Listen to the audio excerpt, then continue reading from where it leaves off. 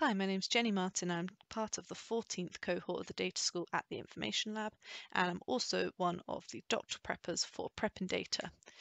Now, that's the data set that we're going to be using today, but what are we going to be doing? We're going to be looking at how to use the data interpreter in Tableau Prep. Now, you may be familiar with the data interpreter within Tableau Desktop, and you'll be pleased to know that it's a similar kind of functionality. But when do we need to use it? So if we have a look at Prep and Data 2019 Week 2, then you will see that we have a data set here.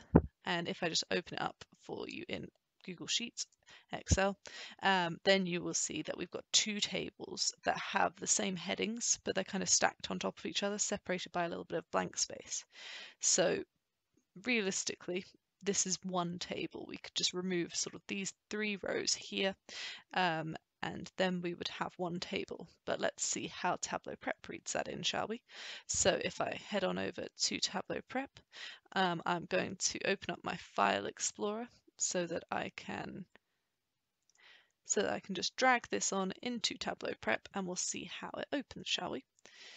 So it opens up as sheet 1. If we add in a clean step to just have a look at that, then we can see that we've got, in our metric field, we've got the word metric. And if I click on that, then we can see that that whole row is just a repetition of the column headers. So how could we go about getting rid of that? First of all, I'm just going to delete these inputs, and I'm going to click here, and I'm going to say use the data interpreter.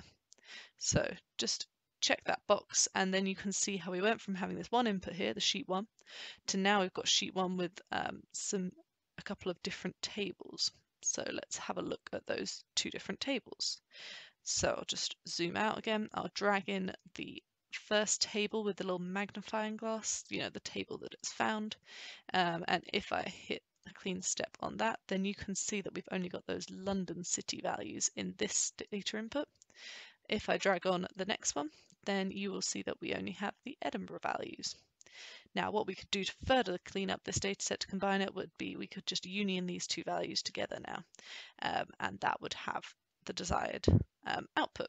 Obviously, there's much more cleaning to do, and please do check out the challenge if you're interested in continuing on with this particular example. So thank you for watching this video. I hope that you feel much more confident with using the data interpreter to clean up your Excel files now. Please do subscribe to the channel, check out our previous video which is all about removing data when you're inputting, and stick around for our next video which is all about sampling data in Tableau Prep. So thank you for watching.